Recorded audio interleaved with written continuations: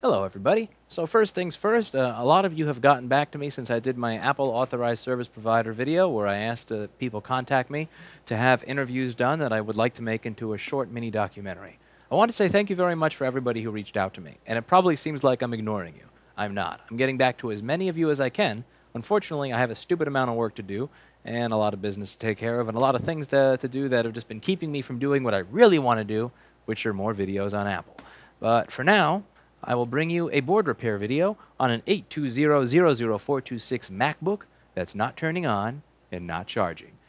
So we're going to go over this MacBook that is not charging, and hopefully once I go through the entire queue and do all the little things that I want to get settled in my personal life, I will have time to get back to every single one of you that took time out of your day to discuss how Apple Authorized Service Providers work with me. I was not expecting to hear back from 200 of you. I thought maybe like 5, maybe 7.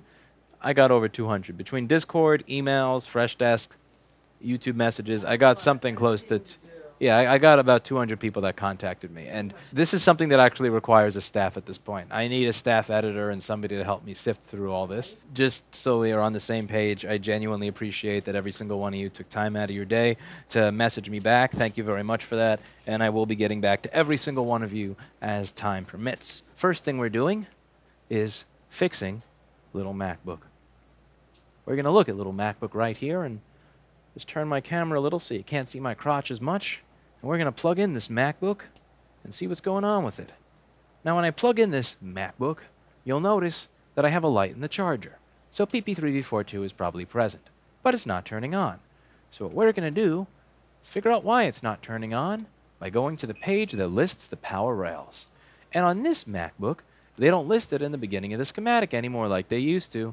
They list it in the most intuitive page that you can possibly imagine, which is page 84. And that's what they do here. So as you can see, on page 84 of the schematic, we get the power rails. And the first power rail here is PP bus G3 hot. So it's time to check and see if we're on the proper PP bus. Are you on the PP bus or are you off the PP bus? Hey, what are you doing?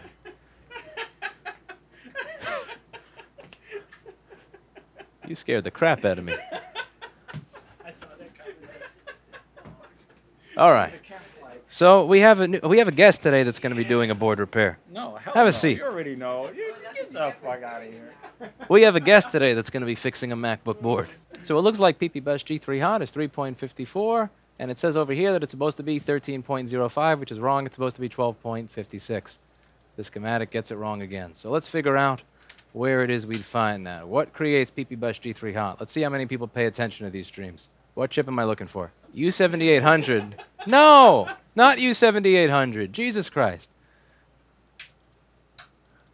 Okay, that's fine.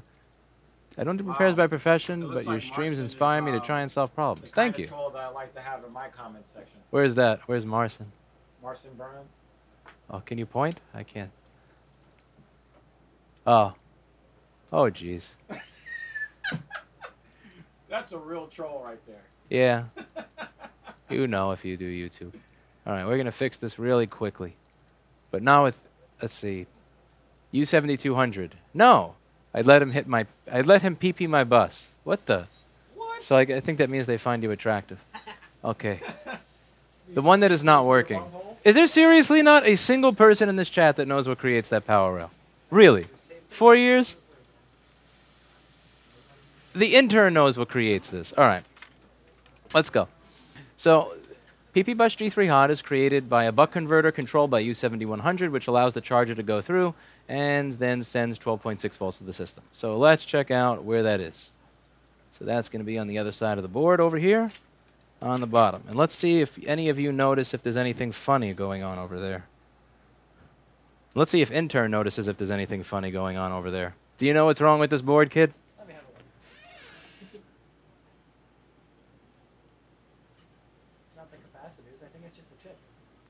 Fuck. My own intern. My own intern is failing me. What? Wait. Look. You have 5 seconds. 5 seconds? Yes. You know what's wrong with this. You've seen it before. Many times. Let's see if chat beats you. What's going on over here? Aaron 2 wins. Aaron 2 wins. 2 resistors are blown. You see the 2 ones that have the hole in them? Over there and over there. So if we zoom in, 2 resistors are blown. Now what are those 2 for? That's a harder question, so I don't expect you to get that one. You can't use 2 this. resist. You have to look at it in the microscope. Yeah, holy resistor. Let's see. So what are those 2 resistors for? R7122 and R7121. This is where the voltage from the charger is going to go through to the system, and right before that you have this little resistor here. So this chip, Child labor gets you crusty resistors. child labor gets you crusty resistors. So this over here is going to be the resistor right after the charger enters the system. Now this chip is going to want to know how much voltage, how much current is this entire circuit using. So this can't tell because it's outside the stream. So let's say you wanted to tell how fast the water was moving through a stream. You could put your hands in the stream and you could feel it. And over here, this resistor is kind of like your hands in the stream. But this chip has no idea what this thing is doing. Because think of this chip kind of like your brain, and this would be kind of like your hands in the stream. So you need a path between those two. And think of these 2 lines like your arms. So R7122 and R7121 are going to be at the top and the bottom of this resistor. It's going to measure the voltage drop in this resistor, which would be similar to the how fast the water is moving when you put your hand in a stream. It's going to report that back to here. Now, if these resistors are blown... Wait, that's really corroded? Fuck. This is brand new. Okay, I bought... This is the new headlight for my bike, by the way, entirely separate. But look at how corroded this shit is. It's brand new. I paid 20 bucks for that piece of shit. Anyway, fucking piece of... If we look at this and we measure these 2 resistors, the schematic said 10 ohms, and we get 7,000. So we're supposed to get 10 and we get 7,000. So there you go. So let's replace those and let's see if this works again. As Daniel just said, same thing over and over again, even though he couldn't guess it. But I haven't seen that board in real life. You'll guess it next time. You were close. I'm not going to guess it. I'm going to check every single one of those. Yep, current sensing resistors. Very good. All right, we're close. Give the headlight manufacturer some credit. He can solder with the left hand. Or he's soldering with the right hand, and he's using the stranger danger with the left hand. Need more Might flux even there. have more skills than you think. Amazon Prime is the new China. Yeah. Yeah. All right. Okay. And this chip is probably also likely bad too. As you can see, it doesn't want to come off the board. And the 2 pins that are stuck are the pins for current sensing, which just so happens to be what's broken. Which is very interesting. But a telltale sign that it's dead. Alright, so remove those 2. Yoink. Smooth around. The computer product, so it's... But it's so much fun. Alright. Zoink. That's what they pay for. Okay. Stole everything from it. Stole everything from it. The customers paid for that little something extra. That's what I paid for when I got that headlight. Stole everything from it. Stole everything from it. Daniel, are there any boards here that don't have everything stolen from them already? Stolen from this one? Actually, no, this has one of them. Okay, we're almost done here. We just need 2 pieces, and we're good to go. Okay. Maybe this one. There's actually silicone holding this in. Give me some crap tweezers. I've used all the crap tweezers. I've turned them all into crap tweezers. You bought American. Amazon is the one that bought Chinese.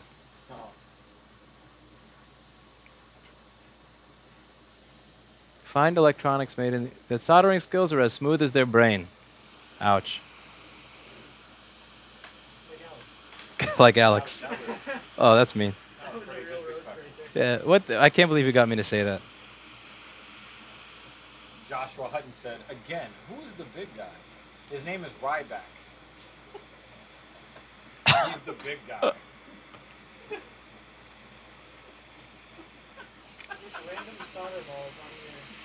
All right, this, and then One more chip. No, don't you run away, you bastard. No. It's on upside down, but that's fine. It'll charge more better that way.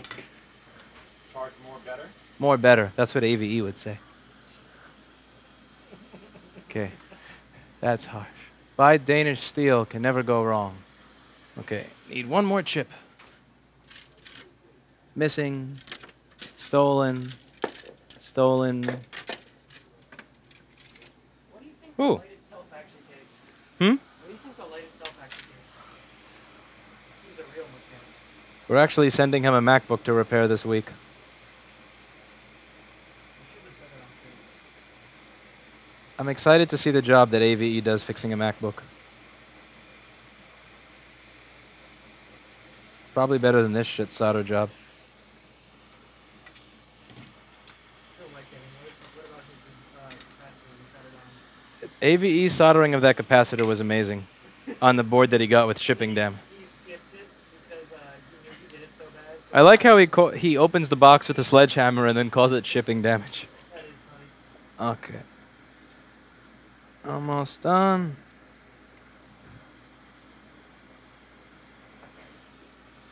This chip is soldered on as crooked as my hiring practices. Ugh. More like as crooked as his filing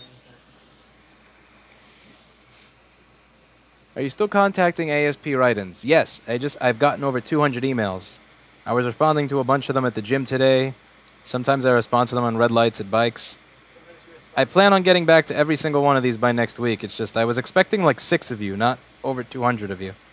I appreciate it though. That's going to be an amazing little documentary that the kid next to me is going to have to edit.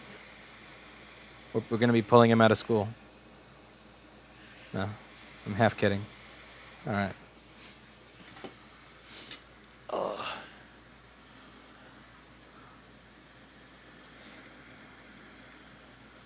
You didn't even clean the pads. Yes, I know, I'm a monster.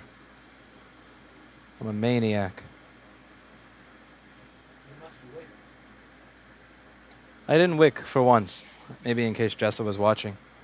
Wait, goddammit. Jessa gets mad if I'm wicking while she's watching. Thanks for putting out the educational materials you've put out. Been watching a lot of your stuff, and it's helped me put in the right direction. Awesome. I'm glad to hear it. Hopefully you made something work. Every time you make something work, it's a middle finger to Tim Cook. All right, let's see if this thing works. Okay, let's turn off. First thing to do is turn off the 29 volts going to my bike, because if I put 29 volts to a MacBook, customer will be very unhappy. Yoink. Who has a wig on their Eh? head? Oh. Oh man. Oh, shit.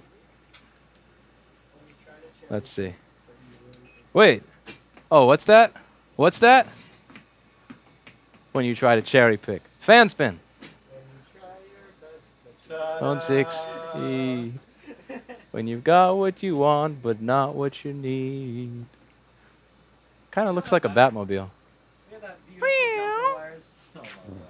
And it works. So that's it for today. This was nothing but a bad current sensing circuit that was likely shorted to ground by some cheap-ass, shitty knockoff charger. See if I can just go back to the screen and show you. And Use Apple OEM. yeah, so this, yeah, we only use Apple OEM chargers here. We definitely don't use things that we use to charge our bike at the same time to power people's machines, because that would be unethical. So yeah, so this is the current sensing circuit. This is what allows the U7100, which creates PP Bus G3 hot, which is the primary rail from the charger, to tell how much amperage it's using. If it can't tell how much amperage it's using because there's a too large a difference between pins 4 and 2 and 3 and 1 of this current sense resistor, or pins 27 and 28 of U7100, then it will automatically shut the circuit down as a form of protection, which is one of the few protection circuits in a MacBook that actually works. So that's it for today, and as always, I hope you learned something.